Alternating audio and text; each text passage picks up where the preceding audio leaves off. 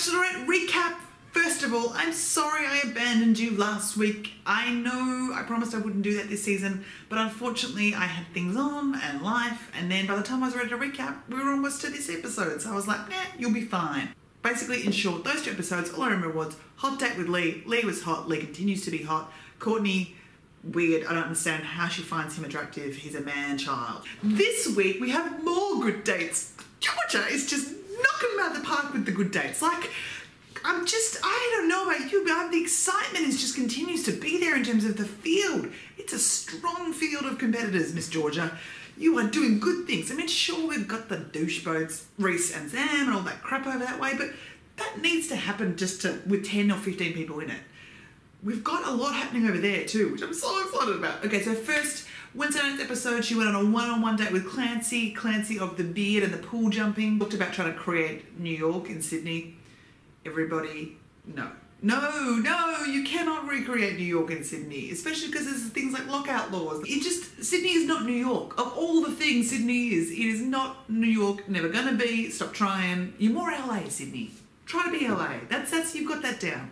They did ice skating in the park to try and recreate the Rockefeller Center ice skating, where Clancy preempted himself and kind of was like, I can skate all right. I'm kind of like, all right, maybe he would better do a triple sow cow, but he better do some kind of twist maneuvering.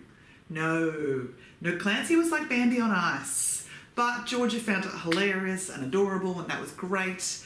And then they had a nice little pash. They went to some late night drinking, which obviously must have happened at 7:30, because how else would they have gotten to have alcohol in the city after 8 o'clock in Sydney? Sydney, always funny, you guys with the lockout laws. Humdinger. They had a good pash. So, and there was some chemistry there, and I thought, I liked what was happening, Georgia. I liked what was happening, Clancy. Then we had the archery shenango thing, which was a bit stupid.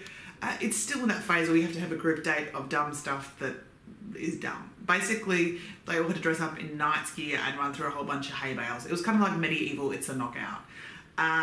Pointless and stupid, and no one, not even my precious Lee, can look good in that night costume. So I just, from the mind. The only thing that came out of it was that Courtney was trying to be a better bro than he was chasing his hoe. He kind of wanted to engineer the fact that he wanted Ryan or Matty J to get some time by bombing deliberately in one of the games. Georgia did not take that very well. She kind of was like, what? You're here for me, not trying to set everybody up on a date. We also had, on Wednesday night, intruders. We had 2 intruders, and they were the beautiful stereotype intruders. We had hot Italian Matteo. Matteo's accent was glorious and almost unintelligible. He was here, he liked women, he wanted to settle down in his life. I don't know what accent, that's kind of like a Spanish meets Roger Federer accent. I can't do accents. And then we had Todd the guitar, Todd who likes Broadway shows, and only wants to go to New York to see as many Broadway shows as he can.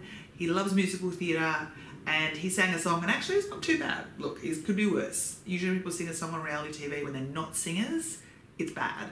He was good, and Georgia ate it up. You know what she's like about. She just wants someone to sing to her. She was boom, that was it. Matteo did not last past the ceremony, so poor Matteo, bye. Then tonight's episode, God, it was like every Bachelorette episode dream come true. It was just so amazing.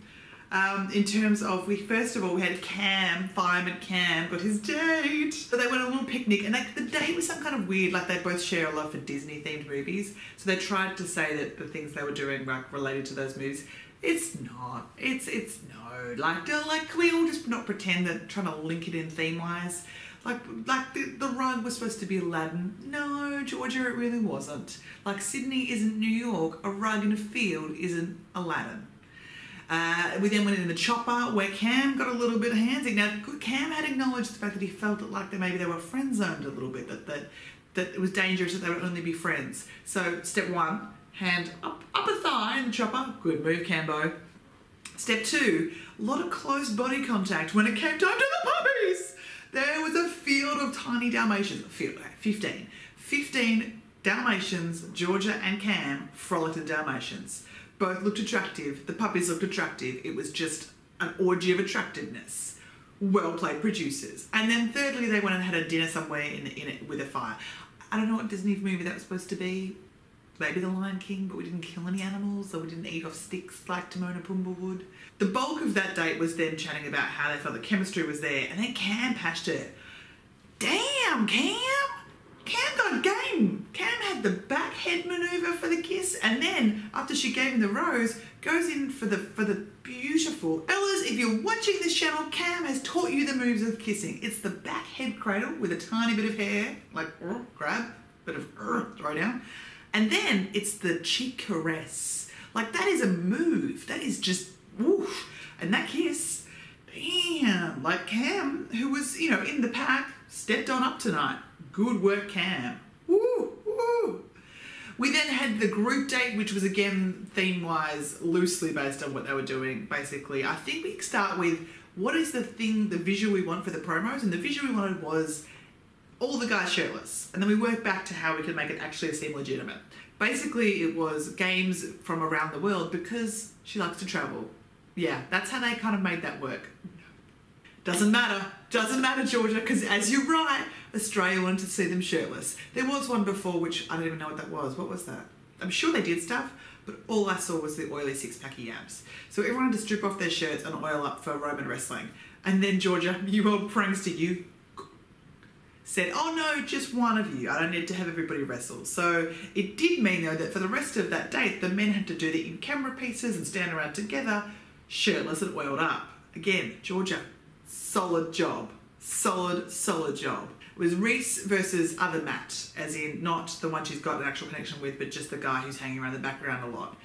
They had a wrestle, it was fun, and then and then other Matt won, and Rhys hurt himself, and then had a sling. Just when you thought we were going to the rose ceremony and the cocktail party, no, a new envelope turns up, and Matty J, Dark Horse Matty J, comes out with the single date. They go on a croquet date where you've never seen someone get more excited about croquet in your life, but had good chemistry, good banter, a little bit of laughs, and they actually both seemed to relax in front of the cameras. I'm sure they were very aware that they were there, but there seemed to be a natural kind of, you know, not tell me about your feelings, but a bit of back and forth and fun and levity. And this is the kind of guy that Georgia clearly likes, because obviously if you look at some of the guys that she's attracted to, like the Courtneys, there's that playful kiddie side that she likes, versus the hot beefcake side that I like, which is like the Lees and the Jakes and the Clancys and just the tall, good, attractive man side. Yeah, so they had a good date, and then they had a good pash too. Look, in the two pashes that we saw on tonight's episode, I would say Cam. Cam, hands down. Cam nailed that pash. At the cocktail party, Rhys continued his game, which he's been playing for a long time now, of, oh, by the way, someone's not here for the right reasons. Now, that's fine. Play that game. Be that guy. But back yourself. So, like, he outed Sam eventually and said, I think Sam's not here for the right reasons. But then at the rose ceremony, he tried to tell us in his voiceover that he hoped Sam didn't get sent home. Well, mate, no. If you're going to be the guy who knifes someone in the back, claim it. Touch down the knife. Don't be like an in and out, you know.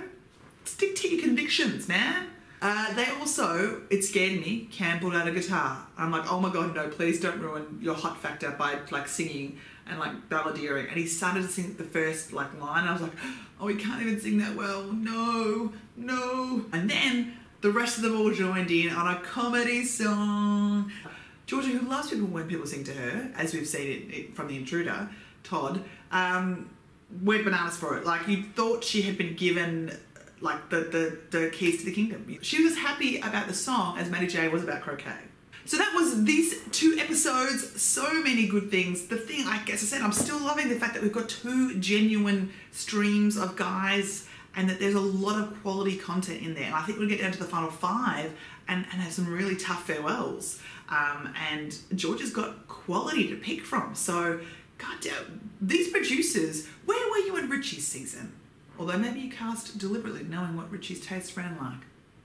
Something in that for us to think about. My first rose, oh yeah, it's going to Cam. Cam, that kiss technique, feel free to show me in person specifically how it's done, because damn, that was hot. Oh man, I give you my rose, give me a kiss. I mean, it sounds really stalkery. I'm a normal person, so if you ever really meet in real life, ignore this. My second rose goes to Lee. Lee, who looked amazing. I would have given this to you last week for your date etiquette. It was amazing. It was beautiful. It was hot. You looked fantastic in a cable net. This week, you 8-packed it. You 8-packed it in an oily, gorgeous way, and you smile and you look beautiful, and your letter reading skills was lovely. Lee, you don't know where I live, but maybe if you found out, I'd let you come in the front door. And my third and final rose, I'm going to give it to Georgia because she continues to be incredibly open, incredibly ready for this experience. She's got genuine relationships building with quite a few people, and she's not cutting herself off from other people. So I'm really excited about it. And she's also someone who doesn't take the shit. So like when Rhys tried to come to her and go, I'm not going to tell you who's not here for the right reason. She's like, no, boy, you're going to bring it. You got to tell me. So I like that about her. She's got spine when she needs to have spine, but she's genuinely kind of happy, excited about it. Georgia, I give you my rose, but I also want to be your friend so I can crack on to your soon-to-be ex-boyfriends. That is my Bachelor recap. I will see you next week where we have apparently lots of people leaving. We have a 2-on-1 date. Stuff's going to go down. Let me know who is your favourite, who is your second favourite, and what are you loving about this season? Or are you not loving this season? Are you one of the people out there who's like, nah, I don't really care?